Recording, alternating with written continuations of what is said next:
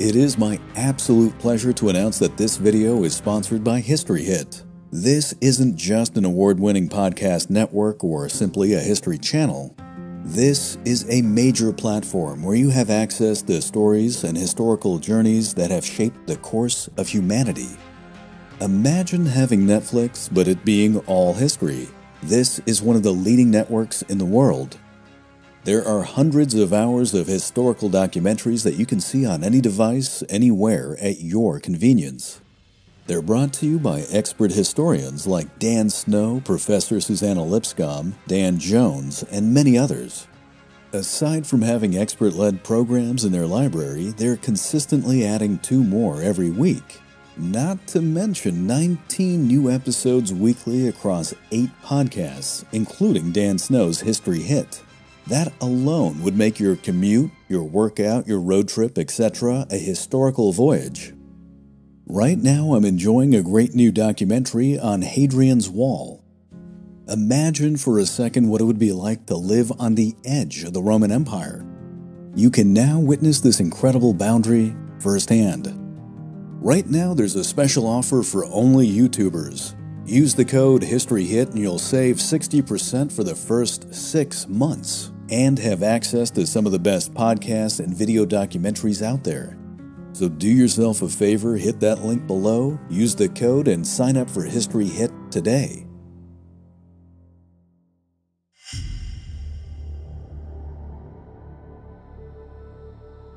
Gaul comprises 3 areas, inhabited respectively by the Belgae, the Aquitani, and a people who call themselves Celts, though we call them Gauls. The Gallic War, Book 1, Julius Caesar. This episode of The Art of War is going to be about the Siege of Alesia. In September of the year 52 before the Common Era, Gaius Julius Caesar faced one of the most difficult challenges of his life. He was in foreign territory, and his worthy adversary Vercingetorix, the King of the Gauls from the tribe of the Arverni, had given the Roman general a nearly unwinnable scenario. Vercingetorix had united many Gallic tribes under his banner and had brought Caesar's conquest of Gaul into a state of crisis. The Romans were now facing a united and determined enemy led by a skillful military commander. Indeed, earlier that year, Vercingetorix had defeated Caesar's legions at the siege of Gergovia, forcing the Roman general to retreat. But in July of that year, Caesar regrouped his men, brought in some German cavalry mercenaries, and at the Battle of Vercingetorix, it was Caesar's time to be victorious. Vercingetorix now retreated to Alesia.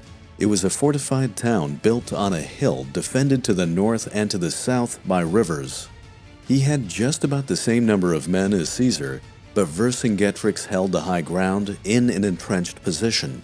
What's more, the Gallic king had significant reinforcements moving in. He wanted to trap Caesar in a pincer movement. For Julius Caesar, all of his options were poor. Attacking Alesia itself would likely have destroyed his army. Laying siege would have been playing into the enemy's hands as reinforcements were on their way. Caesar's legions would be vastly outnumbered.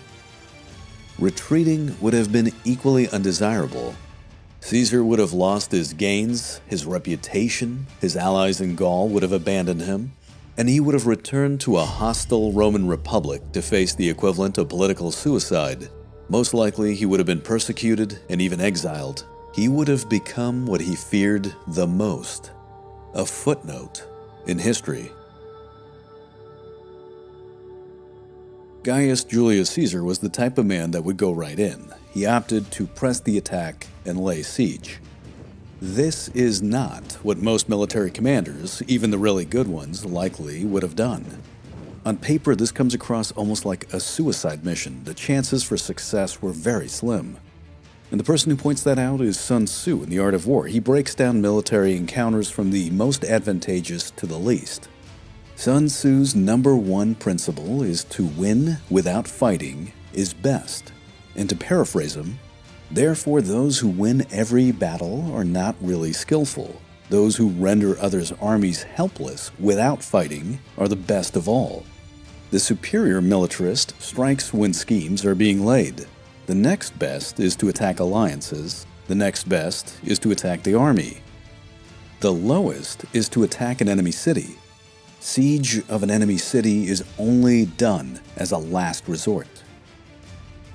Julius Caesar rushed in and did exactly that. He was putting not just his reputation and his life on the line, but the lives of everyone who followed him. The outcome was never assured. Some can argue that what he did was reckless and foolish and decidedly self-centered. But, as he supposedly would later say, it's only hubris if I fail. Now the bigger question here is what would drive somebody to do this? To get part of the answer, you need to look at the political situation in Rome. It was a cutthroat, changing environment. When the last king of Rome was driven out, the Senate was established and was governed by 2 consuls that were elected into office for 1 year. That is all the time they had to seize greatness. That sense of need and wanting to accomplish something would have been ravenous. It would have been palpable. A truly ambitious man would have been driven to the verge of madness, knowing that time was running out. What's more, the late Roman Republic was a far cry from its origin on several major points. First, it had emerged from the Punic Wars against Carthage as the predominant power not just in Italy but in the Western Mediterranean. The land around its borders were ripe for conquest. Second, prior to Caesar's campaign in Gaul, the Gracchi, that is 2 brothers, Tiberius and Gaius Gracchus, from the patrician class, that is the upper class, had gone over the heads of the Senate and appealed to the plebeians, that is the lower class, to invoke land reform. This action was unprecedented, but it showed that the de facto power of the Senate could be broken by popular grassroots support. Now think about this for a second, because this is something that could be tapped into. It could be utilized, optimized, weaponized by a popular leader that had the agenda and the will to do it. Third, in 107 B.C.E., Gaius Marius, the uncle of Julius Caesar, radically reformed the Roman army. He standardized the legion, maniple, and cohort units. Now prior to this, a member of the armed forces had to be a landowner. This point was annulled. Thus, any citizen could join up with the prospect that if you fought for Rome, you could have land given to you at the end of your career. What's more, the responsibility of arming the men and supplying them fell into the hands of the leading general. While this created a more professional, standing army, it also had the effect of making the men more loyal to their general than to the Senate. It was into this situation that Julius Caesar found himself. He was surrounded by opportunity, and he was the type of man that was not going to let any of that go to waste. In 60 B.C.E., Caesar returned from his governorship in Hispania and demanded a triumph for his actions against the Iberian tribes. He was, after all, in a very favorable political situation to demand this triumph. He had a very strong alliance with 2 other very powerful men. This was an old boys network on steroids. The first triumvirate, as it was later called, consisted of Gaius Julius Caesar, along with Gnaeus Pompeius Magnus, who was an excellent general and statesman, along with Marcus Licinius Crassus, regarded as the richest man in Rome and fabulously immortalized in the Spartacus movie. Now, Caesar did not get his triumph, but he was made consul, and it's very likely that Pompey and Crassus had a hand to play in this. The very next year, in 59, he was made proconsul, that is, governor of Cisalpine Gaul and Illyricum for 5 years. Just as it so happened, the governor of Transalpine Gaul, Metellus Celer, died, and Caesar got that area as well. At this time in history, Caesar was heavily in debt, and he saw his governorship as an opportunity to line his pockets with money by military adventurism. Caesar, being the man that he was, even went so far as to write about his campaigns. His book, the Commentare de Bello Gallico, the Gallic Wars, is one of the few first-hand accounts of Gaul from this time. This book, however, is criticized heavily as being nothing more than propaganda, and you can see why. Enemy numbers are exaggerated, Roman casualties minimized, and my favorite, Caesar refers to himself in the third person pretty much the entire way through. Call it what you will, it made the man a living legend back in Rome. So with that, Caesar set off with his 4 veteran legions, the 7th, the 8th, the 9th, and his favorite, the 10th. The question was, where was he going to go to? But opportunity would present itself. The Helvetii were a group of Gallic tribes that lived between the Rhone and the Rhine, roughly Switzerland. Many wanted to get out of that area as they were being harassed by Germanic tribes. They appealed to Caesar to enter Roman lands, but were declined. Caesar knew the fierce reputation of the Germans and wanted the Helvetii to remain in place to serve as a sort of buffer zone, if nothing else. But the Helvetii entered anyway, which gave the Roman commander a cause for war. To him, this was an invasion. In 58, the two forces met at the Battle of Bibracte. The discipline of the Roman army and its impressive engineering skills became readily evident. It was during this campaign that Caesar ordered his men to build a series of pontoon bridges, which allowed him to maneuver quickly, find favorable ground, and in the initial fight, he drove the Helvetii back. Book 1 brings this to life. Quote, "At length, exhausted by wounds, they, meaning the Helvetii, began to fall back towards a hill about a mile away.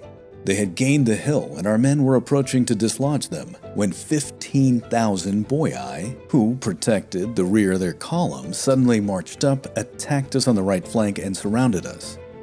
Thereupon, the Helvetii, who had retreated to the hill, began to press forward again and renewed the battle. We changed front and advanced in 2 divisions, the first and second lines to oppose the Helvetii, whom we had already defeated and driven back, the third to withstand the newly arrived troops." End quote. Now, self-congratulatory propaganda aside, this does show an example of just how good Caesar and his men were. In the middle of a fight, they were able to change their tactics and win on 2 fronts.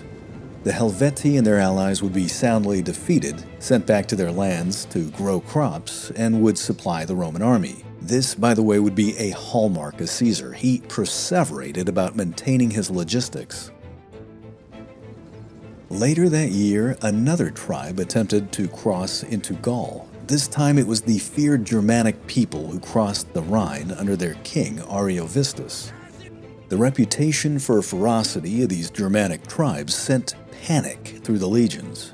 Book 1 mentions men tearful on the verge of nervous breakdowns, which Caesar masterfully corrected. He knew he had to restore the morale of his men quickly. He pulled his men together, telling them that they had nothing to fear, that even the Helvetii had defeated the Germans, and, well, we've defeated the Helvetii.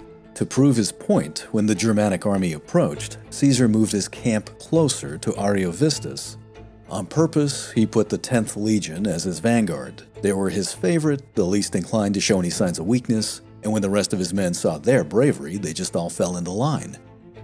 Once again, conflict ensued, and once again the Roman legions would be victorious. According to Caesar's account, most of the 120,000 men that had followed the Germanic king across the Rhine were slaughtered, or driven back across the river. They at this point would no longer pose a threat. Caesar's back-to-back victories sent a shockwave through the Gallic people. Tribes would now think twice about attacking the legions and would instead be more inclined to establish an alliance. As a result, Caesar could both raise new troops, secure his supply lines, and use the strategy of divide and conquer as he went. In 57, resupplied with fresh troops, Caesar advanced on the Belgae, another confederation of tribes in what would now be Belgium. Using forced marches to move quickly, the Roman legions surrounded the Gallic stronghold of Noviodunum. It was heavily reinforced and would prove difficult to attack directly, but Roman engineering would prove decisive. Quote, "When the people of the city saw the mantles rushed up to the wall, earth shoveled into the moat, and siege towers erected, they were alarmed by the impressive size of the apparatus, which had never before been seen or heard of in Gaul, and by the speed at which the Romans worked. They therefore sent envoys asking to be allowed to surrender, a request which Caesar granted." End quote. Without firing a shot, and by the skill of his engineers, Caesar had won again. Sun Tzu would have been proud, that is, if the story is to be entirely believed. However, despite his victories, opposition was growing. Shortly after his win at Noviodunum, the legions were ambushed at the Battle of Sabis. The tribe of the Nervi, with their allies, managed to catch the Romans by surprise as they were setting up camp. Book 2 again brings this home. Quote, Caesar had everything to do at once: hoist the flag, recall the men from their work on the camp, fetch back those who had gone far afield in search of material, form the battle line, address the men, and sound the trumpet for signal for going into action. Much of this could not be done in such a short time, but the situation was saved by two things. First, the knowledge and experience of his soldiers, whose training in earlier battles enabled them to decide for themselves what needed doing. And second, the generals themselves did not wait for further orders, but on their own responsibility took the measures that they thought proper. End quote. The Battle of Sabis was an extremely brutal fight, but it was a great example that showed how Roman discipline and the ability to adapt turned a near defeat into victory. This capacity, by the way, is going to be paying dividends down the line. The Belgae morale was shattered, and many of the tribes sued for peace. Even German tribes sent envoys across the Rhine to do the same. Caesar became immensely wealthy and was able to pay off most of his debts. He had the momentum, he had the initiative, and he was going to use it. That winter, he had his men positioned in northern Gaul, and then had the Gallic tribes feed them, a humiliating prospect at best. Back in Rome, a 15-day celebration was held in his honor. To the Roman people, he was becoming very popular. To the Senate, he was becoming very unpopular. Now think about the process that is evolving here for a second. You have a Roman aristocrat with a loyal army, the love of the people. Caesar is refining his abilities. He's encouraged by his successes, and his officers and men are becoming one of the finest armies in the world, not just in military tactics, but also in engineering abilities. Even defeat would be seen more as a setback than anything else. For example, he reported that campaigning in the Alps in the winter of 57, he reported that he was not entirely successful, but was still able to inflict major casualties. And so, with a mindset like that, his military endeavors would continue. In the year 56, in northwest Gaul, what we'd think of now as Brittany, the Romans took on the Veneti, a tribe that were expert sailors who made the mistake of imprisoning Roman envoys, which was a big diplomatic faux pas. Both sides geared up for war, but Caesar quickly figured out that in order to beat the Veneti, he'd have to beat them at their own game. Thus, a fleet of ships were built. Granted, the Romans had oars, and the Veneti had sails, but at the Gulf of Morbihan, the two fleets collided. The Romans used a tactic that they had employed in the First Punic War, making a sea battle into a land battle, which, by the way, is laid out really nicely in Book 3. Quote, One device, however, that our men had prepared proved very useful. Pointed hooks fixed onto the ends of long poles, not unlike the grappling hooks used in sieges.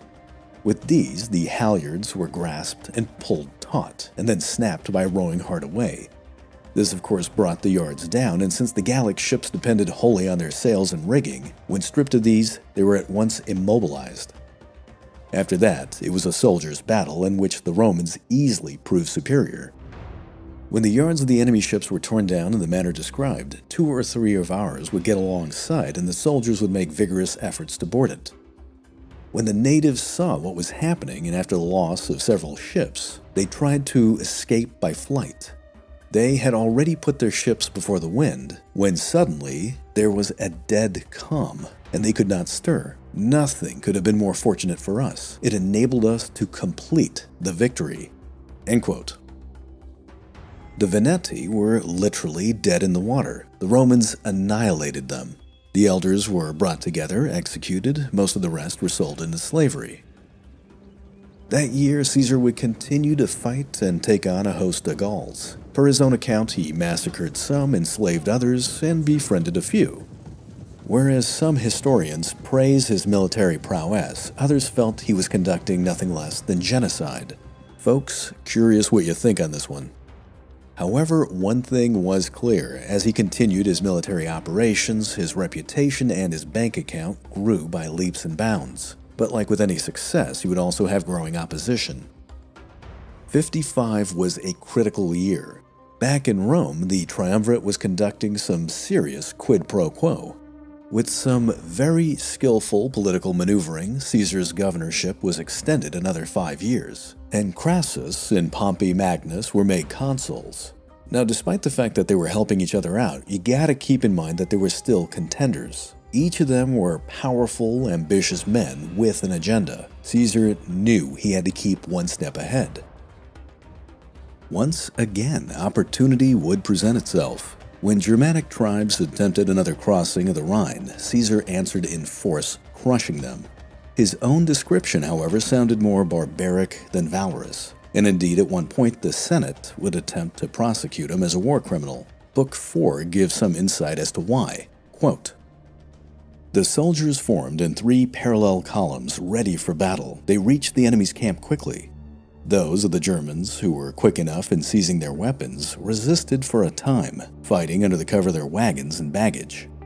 But there was also a great crowd of women and children in the camp, for they had brought all their families with them when they left home and crossed the Rhine. These began to flee in all directions and were hunted down by the cavalry which Caesar sent out for the purpose.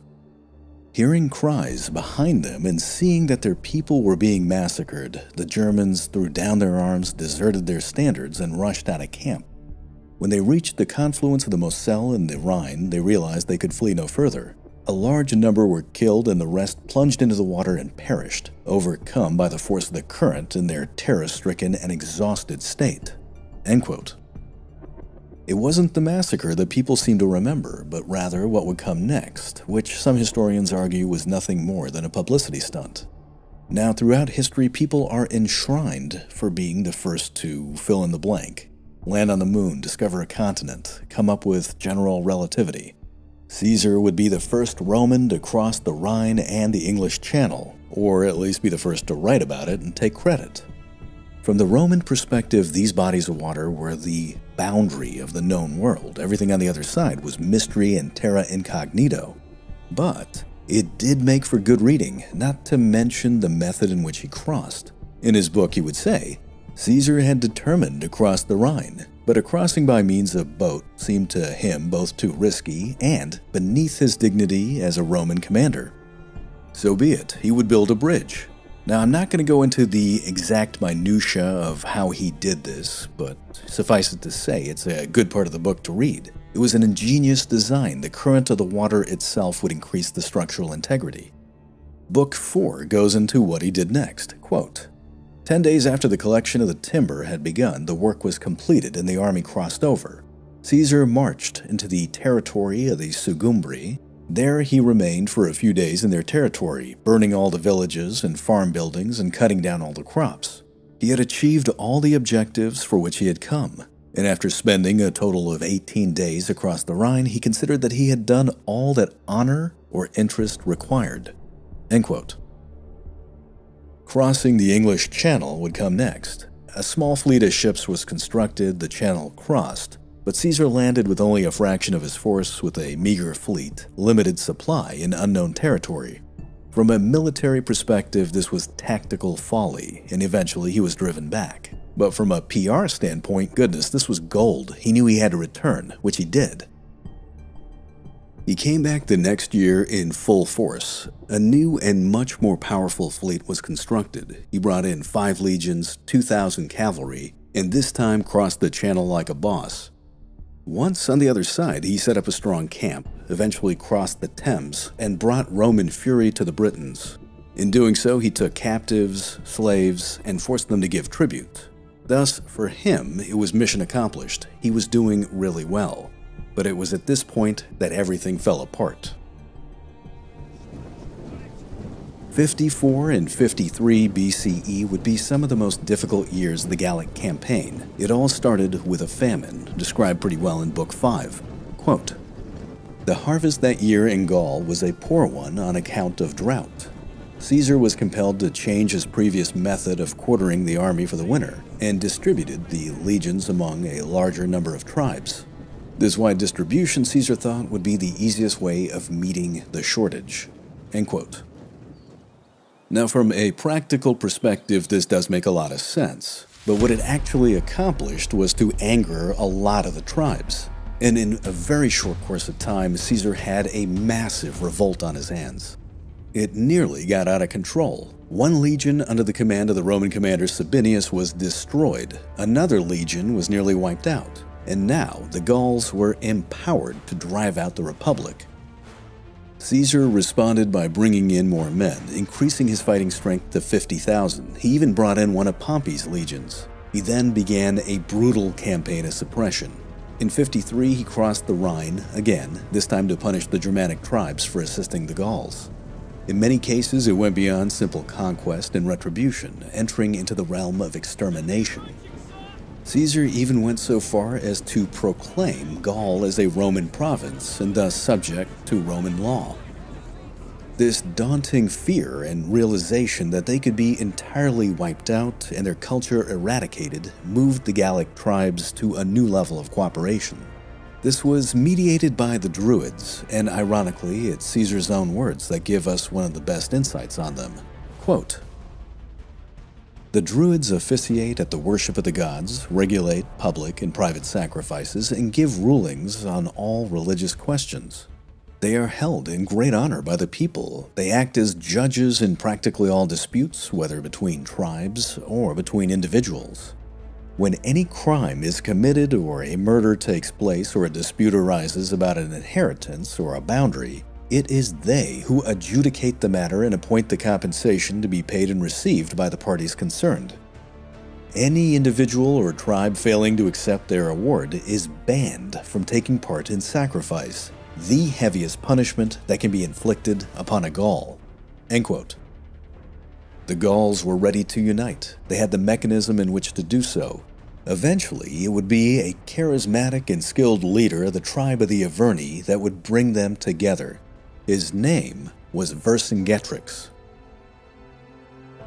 Vercingetorix was a nobleman from the city of Gergovia who had a very capable mind for warfare. His father, Celtillus, attempted to unite the Gaul, but failed and paid the price with his life. And this should give you some example of just how desperate the Gallic tribes were. To come together required a significant external stressor. But whereas his father had failed, Vercingetorix would succeed. His revolt was a massive coalition of Gauls brought together under the looming threat of a common enemy.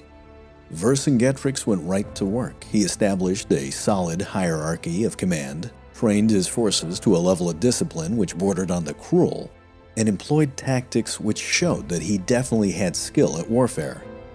He never fought like a common barbarian. Vercingetorix would avoid pitched battles unless he had a significant advantage. Instead, he would use hit-and-run tactics, employed natural fortifications, and chose to only defend his most impregnable cities. It was a smart move. As Frederick the Great would later say in a distant age, "He who defends everything defends nothing." But perhaps the most serious tactic that Vercingetorix adopted was a scorched earth policy. He made it a point to deny the Romans of shelter and forage, and would go out of his way to disrupt any type of supply line, which would send a chill down Caesar's spine. All of those advantages of exploiting the locals for food, having secure logistical supply lines, and using divide-and-conquer tactics that Caesar had enjoyed were now greatly diminished. It was now time for the Roman inhabitants of Gaul to feel the wrath of the Gallic nation. Caesar was still in Rome when he got word of Vercingetorix's rebellion and hastily left to organize his legions. His path made its way through Cis and then Transalpine Gaul in a prolonged manner in order that he could recruit the most men along the way. At the same time, he brought his legions together. Caesar also made it a point to help out and defend his Gallic allies, at least the ones that remained. Vercingetorix was at this time laying siege to Gorgobina, the capital of the Boii, which he decided to disengage to face this new incoming threat. Caesar initially moved on to the town of Noviodunum, where he sent in his cavalry and drove off a contingent of Vercingetorix's horsemen. The town itself was soon under Caesar's control, at which point he moved on to attack Avaricum. It was in Avaricum where Vercingetorix had maneuvered to and had marshaled his men. While he was organizing his Gallic forces, Vercingetorix addressed his generals in the city and laid it out for them. Quote, We must strive by every means to prevent the Romans from obtaining forage and supply. Along the enemy's line of march, we must burn all the villages and farms within the radius that their foragers can cover. The Romans will either succumb to starvation or have to expose themselves to serious risk by going far in search of food. We should also burn all the towns except those which are rendered impregnable by natural and artificial defenses. You may think that these measures are harsh and cruel, but you must admit that it would be a still harsher fate to have your wives and children carried off into slavery and be killed yourselves, which is what will inevitably befall you if you are conquered." End quote. It was during this meeting that it was also decided that Avaricum would be defended rather than razed. Vercingetorix opted to lay his camp outside of the city in a strong position surrounded by a swamp. This allowed him to more freely deploy raiders. His plan was still to starve out the Romans by hitting their supply chains. Thus, Caesar moved right in and began his siege. Within 25 days, he had constructed walls, fortifications, and siege towers. Vercingetorix, of course, kept up the pressure by sending in one raiding party after the next. But Roman perseverance and luck would win out. Book 7 brings this to life. Quote, "Caesar had completed the siege works which he had under construction and moved forward one of his towers. It began to rain heavily, and he thought this as a good opportunity to attempt an assault, especially as he saw that the guards on the wall had been carelessly posted. The legions got ready for action. Caesar called upon them to seize the chance of victory and reap at long last the fruit of all their toil. He promised rewards to those who would be the first to mount the wall. He then gave the signal for the assault." End quote. The Romans took the defenders of Avaricum by surprise. They would stay up on the walls and use them to encircle the city. When the inhabitants saw this, they attempted to flee, but it was going to be a very bloody affair. It was reported by Caesar that of the 40,000 inhabitants of the city, only 800 managed to get out. Vercingetorix regrouped his men and moved on to Gergovia, his capital. After plundering Avaricum for several days, Caesar followed in pursuit. Gergovia, however, was a very strong defensive position perched very high in a series of hills. The Romans set up siege like they did before, but the city was nearly impregnable, and this is where things went badly.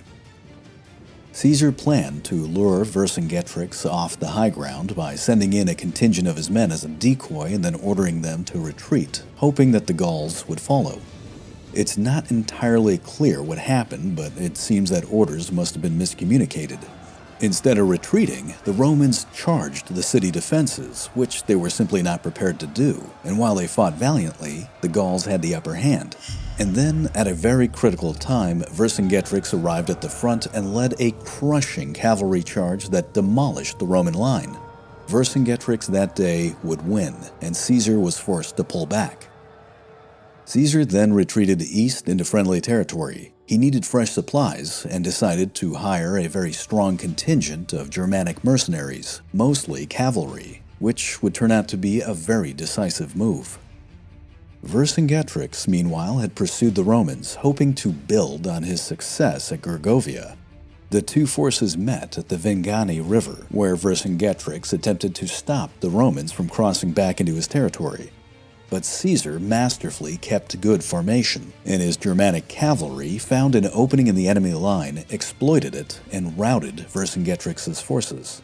The legions inflicted heavy casualties, and now it was Vercingetorix's turn to withdraw to avoid being annihilated.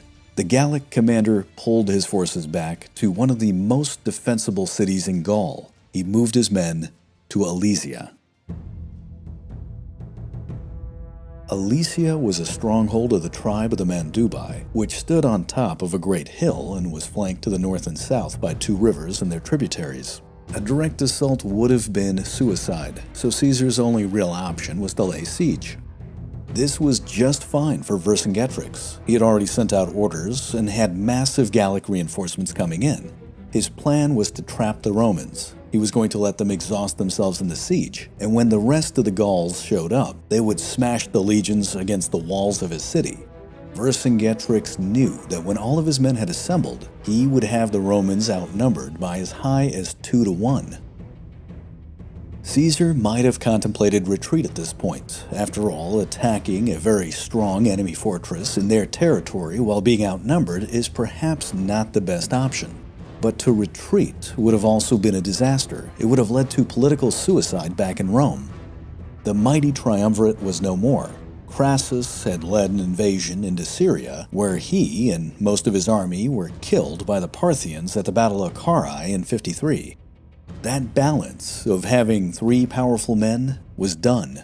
Furthermore, when Caesar's daughter, who happened to be Pompey's wife, Julia, died, the bond that kept these two men from killing each other was now gone as well. All that was left was a rivalry that over the next couple of years would intensify, and as it would be said, a conflict was inevitable. Caesar was thus committed to beginning a massive siege of Alesia. He started by creating siege works that would encompass the city. This was an absolutely impressive feat of engineering. The siege works would span over 10 miles in circumference. And while the construction was going on, he made it a point to instruct his soldiers to go out and find enough food to support each man for 30 days. Vercingetorix would send out his cavalry forces to attack the Roman engineers and try to disrupt the construction. Initially, the Gauls did have some success with this, but eventually the Roman infantry was able to hold them at bay, and the Germanic cavalry would race in and drive them off. In response, a series of trenches, moats, and earthworks were created to slow down surprise attacks. Towers were then built every 130 meters. They were fortified to the point where they could be easily defended by even a small force. It was during this time that Caesar learned of the massive Gallic reinforcements that were coming in. He eloquently described his solution. Quote, "When these defenses, meaning the inner circle, were completed, Caesar constructed a similar line of fortifications facing outward instead of inwards. This line described a circuit of 14 miles, running along the flattest ground that could be found, and its purpose was to hold off attacks from outside, so that even if Vercingetorix's cavalry assembled a very large force, the troops defending the siege works could not be surrounded." End quote. Between the two walls, infantry and cavalry camps were established. Caesar then deployed his men with very specific instructions on which area to defend, and appointed his best commanders to better maneuver men to areas that would come under threat. Thus, when crisis came, it would be like general quarters on a ship. Everyone knew what to do. Now it was time to sit back and simply starve out the inhabitants of Alesia, where the food supply was running out fast. Vercingetorix convened a council of war where it was decided to arm anybody that could fight. However, the weak, the old, the infirmed, the young were simply driven out of the city to fend for themselves. These poor masses made their way to the Roman walls, where Caesar too refused them entry. Many would succumb to starvation. Their bodies would litter the no-man's land between the two armies. In time, the Gallic reinforcements finally arrived. For Caesar, there were 250,000 of them, though a more realistic number would probably be in the 75,000 to 90,000 range, still an impressive number. These incoming men were led by Vercingetorix, the Arvernian, a cousin of Vercingetorix. The Romans were now greatly outnumbered, again by some estimates as high as 2 to 1. Soon after arriving, the Gauls began a reconnaissance in force, probing the outer wall for weaknesses and filling in some of the moats. Caesar responded to this by sending out his men backed up by the German horsemen. A major fight ensued. Vercingetorix, seeing this from his commanding position in Alesia, sent out his men from the city to attack the inner Roman wall. From the Roman perspective, it was said, quote, "As the action was taking place in full view of everyone so that no gallant exploit and no act of cowardice could pass unnoticed, the thirst for glory and the fear of disgrace was an incentive to both sides. They had fought from midday to near sunset, and the issue was still in doubt, when the German horse massed all their squadrons at one point, charged the Gauls, and hurled them back. When their cavalry broke and fled, the archers were surrounded and killed. The rest of our horsemen advanced from other points, pursued the fugitives right up to their camp, and gave them no chance of rallying. At this, the Gauls who had come out of the town went back in, bitterly disappointed and now almost despairing of success." End quote. The Gauls would retire for a single day, using the time to create siege ladders and grappling hooks. They were planning a combined attack on both the inner and the outer walls. At midnight, they launched this concerted attack and achieved complete surprise. Initially, the Romans were stunned. At the main focus of the attack, they fell back. But as Caesar's luck would have it, this portion of the wall was held by a very skillful commander by the name of Mark Antony. Mark Antony brought in men from wherever he could to strengthen the line and fill in gaps in the defense, stripping other areas almost entirely. Vercingetorix, meanwhile, had ordered his men to attack the inner wall again, but he was delayed by the Roman trenches and earthworks, which needed to be neutralized. This gave the legions valuable time. After intense fighting on the outer wall, Mark Antony managed to push the Gallic reinforcements back. When Vercingetorix saw his countrymen being driven off, he retreated back to Alesia again. At this second failure to break the siege, another council of war was conducted, where Vercingetorix was determined to use his strength in numbers to full effect. Instead of attacking just a portion of the Roman inner and outer line, it was decided that simultaneous attacks at multiple points would be conducted. Vercingetorix was ordered to recon the outer wall in greater detail. To the north-northwest of the city, he found a tall mountain whose slope went down to the Roman outer wall. It was an advantageous position as he'd be holding the high ground, a perfect place to launch an attack.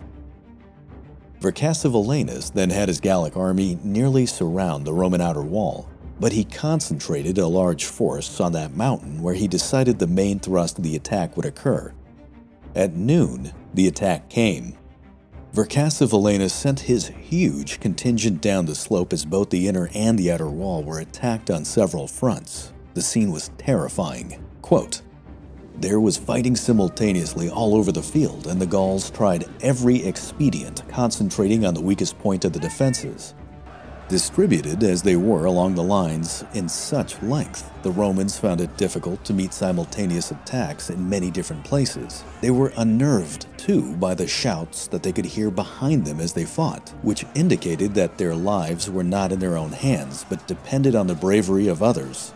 It is always the invisible dangers that are the most terrifying." Caesar found a good observation point where he could follow the action and send help where it was needed. Both sides realized that this was the time above all others for supreme effort. The Gauls knew that unless they could break through the lines, they were lost. The Romans, if they could hold their ground, looked forward to the end of all their hardships. The danger was greatest at the fortifications on the hill where Vercingetorix had been sent. The unfavorable downslope of the ground told heavily against the Romans. Some of the Gauls flung javelins, while others advanced to the attack with shields locked together above their heads. Fresh troops continually arrived, relieving them when they were tired. All of them threw earth on the fortifications, which enabled them to climb the ramparts and cover the obstacles hidden in the ground. End quote.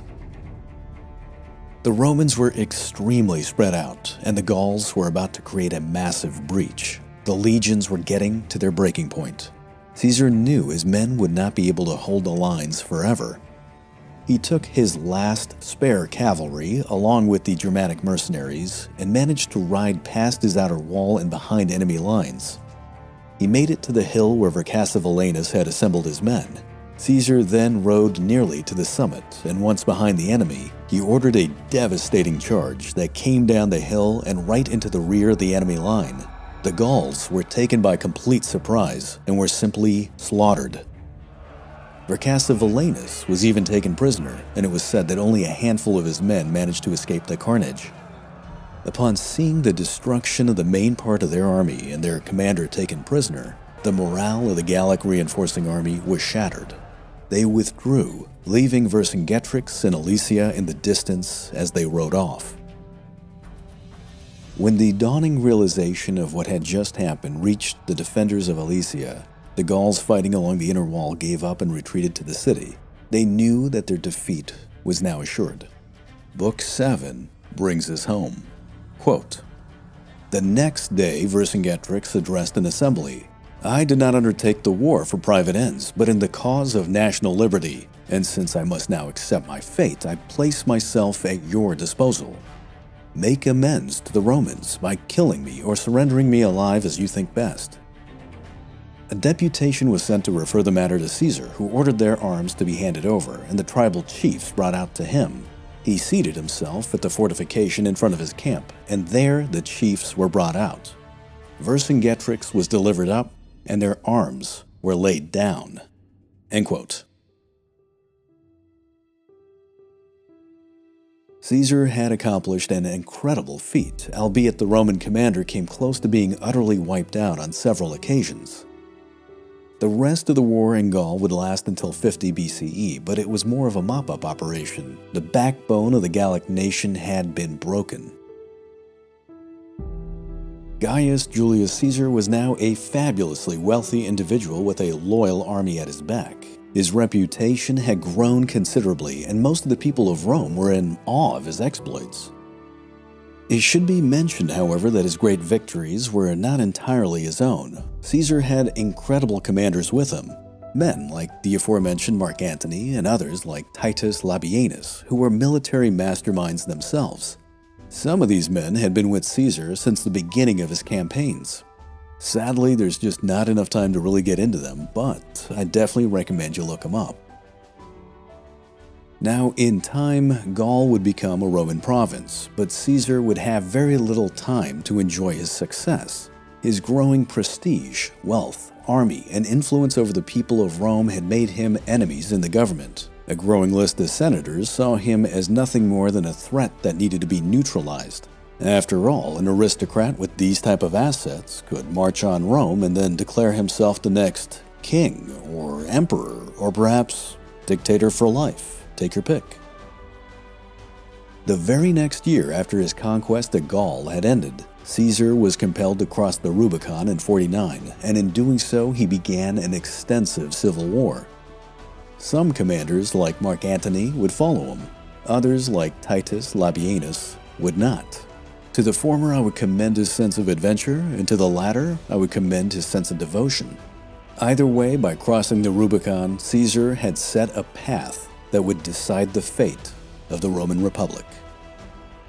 It was another long shot, but as he was fond of saying, it was only hubris if I failed.